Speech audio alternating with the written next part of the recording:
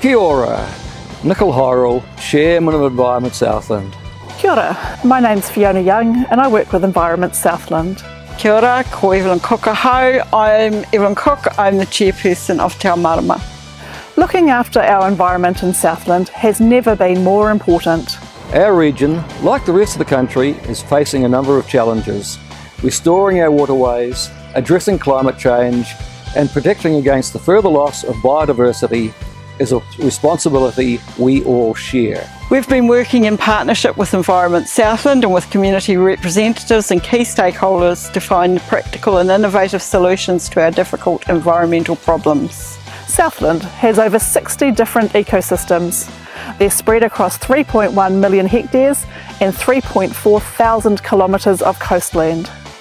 Protecting that environment is a challenge, one that we must all stand up to. Step by step, we're working towards making our lakes, rivers, streams, groundwater, estuaries and coastal waters into a better and a more resilient state.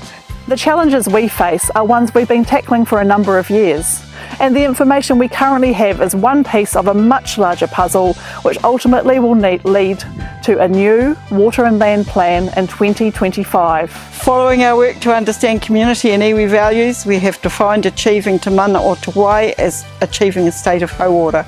That means a state of health that could be described as fit and well. Our aim is to achieve a state of hauora across our water bodies within a generation. We know you want action on environmental issues, and we know that takes a collective effort from both our rural and our urban communities. These are important matters, and connecting with the people of Southland is at the heart of how we move forward. So we want to hear from and speak to you. Over the last few months, we've been sharing this information with groups across Southland and want to talk with you too. This is our place, and together we want to make it a great place to live, for now and for future generations.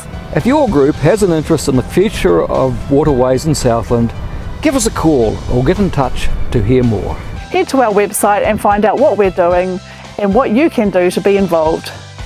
So let's continue to work Southland and tackle these issues so we can move forward together.